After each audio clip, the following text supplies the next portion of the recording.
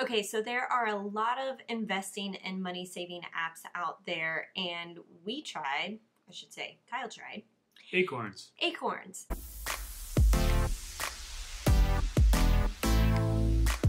Hey guys, it's Justine with Debt Free Millennials, and today I have my husband Kyle with me. Hey.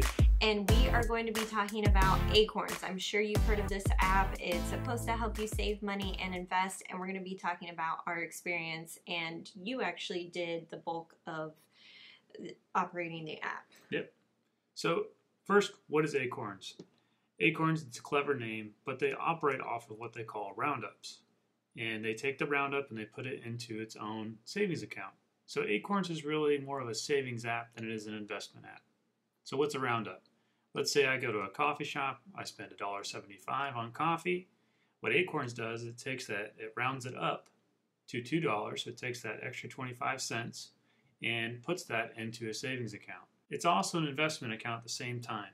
So you'll play with the market, you can choose aggressive funds, you can choose conservative funds, anywhere in between. I chose aggressive funds, and we did this for about 14 months. So over the 14 months, we averaged about $70 a month in roundups. Now included in that $70 is also a $20 a month recurring contribution. So in total, our roundups were about $50. So how did we do over the 14 months? Well, that's where we're kind of like, meh, it's not for us. We pay attention to our investments a lot. Ours didn't really do that well. So if you open up your Acorns or you look at what we're looking at on the screen, you see over 14 months we have $972.68 in our account. Woohoo, not bad for just rounding up the extra change. Basically creating a digital piggy bank. So you see it says we've made $14 in the market, but that's not really very accurate. You got to go to the total gain and loss section where it says we've only gained $1.26 extra in addition to the change that we contributed.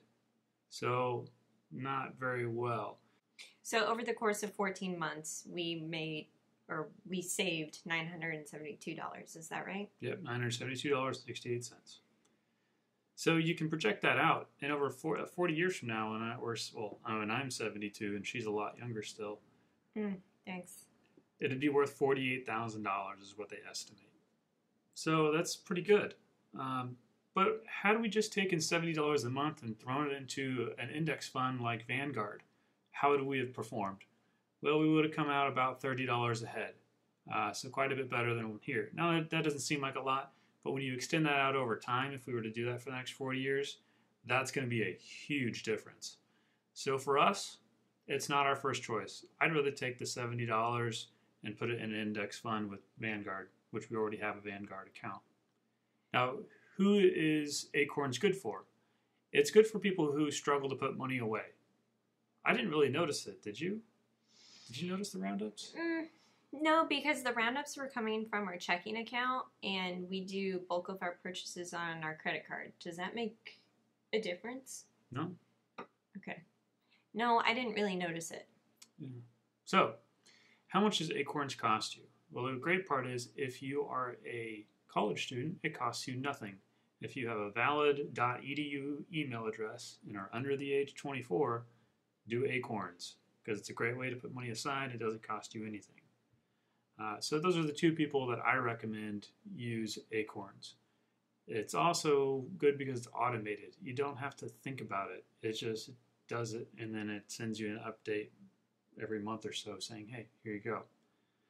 If you have a very small amount of money that you're contributing, it's not very good because it costs you $1 a month at minimum. They have a retirement plan that costs $2 a month and includes this Acorns that we did, and they have their premium where you get a checking account and savings account and all that, and that's $3 a month. So if I only have $100 in there and it costs me $1 a month, that means I spent $12 to save $100, so I actually only have $88. That's a lot of money just to save $100. But if you've got $10,000 in there and it's only costing you $1 a month, then it starts to be pretty comparable to some of the index funds out there. So those are my recommendations. We're going to try maybe some other ones. There are lots of organizations that are trying to do this micro savings robo accounts. Those are kind of buzzwords that are floating around on the market right now. But there's Stash, Clink, Betterment, Wealthfront. So there's a bunch of other ones. We might try Stash next, just so we compare all the apps. Awesome. So you were trying to use this as an investment account, and it really didn't live up to your expectations, it sounds like.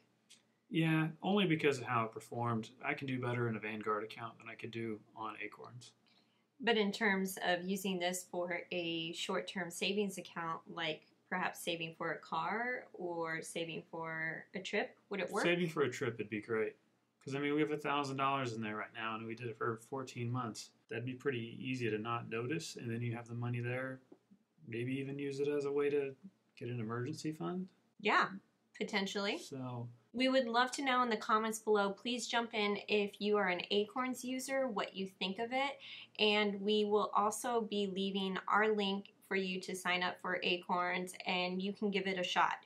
Now, the link is an affiliate link, and what do they get if they sign up? Do we know? If you sign up with our link, you get $5, and so do we. That's part of how they get people to join Acorns. So it's a win-win. Test it out for yourself as an investment tool, not for us, but maybe for a savings tool for you. We'd love to know. Jump in the comments. Let us know.